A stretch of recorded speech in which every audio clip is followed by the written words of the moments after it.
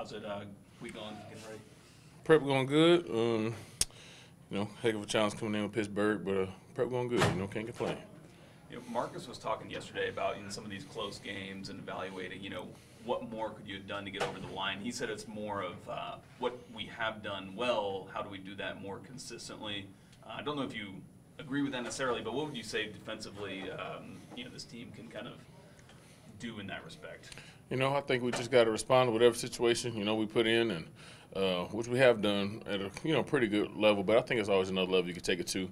And, definitely like Marcus said, got to capitalize on the good things we do well, but we also have to be wary of the things we're not doing well and fix those as well. So I think go both ways.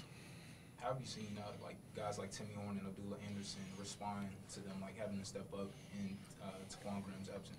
The two guys have been playing a lot this season, so they definitely stepping up in a way where you expect them to, being prepared and being impactful. So I'm excited for those guys to continue to have more opportunity to play and show what they can do.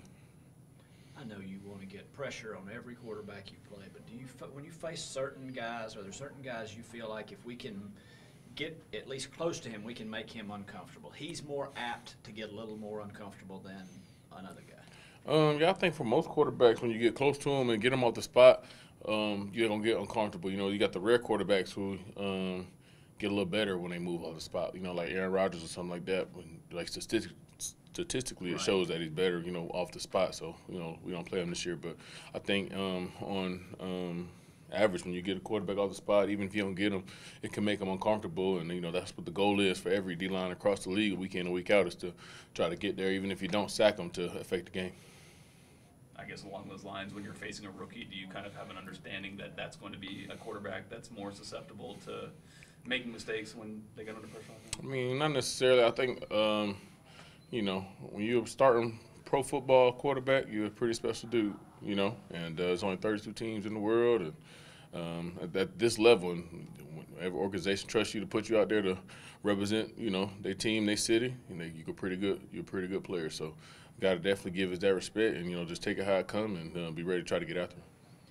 I think courage and toughness are not necessarily things you'd attribute to quarterbacks just because it's not considered one of the contact situations. But are there guys throughout your career who you've played against who have impressed you in those regards? I mean, I think courage and toughness, that's one of the things quarterbacks got to have, the most.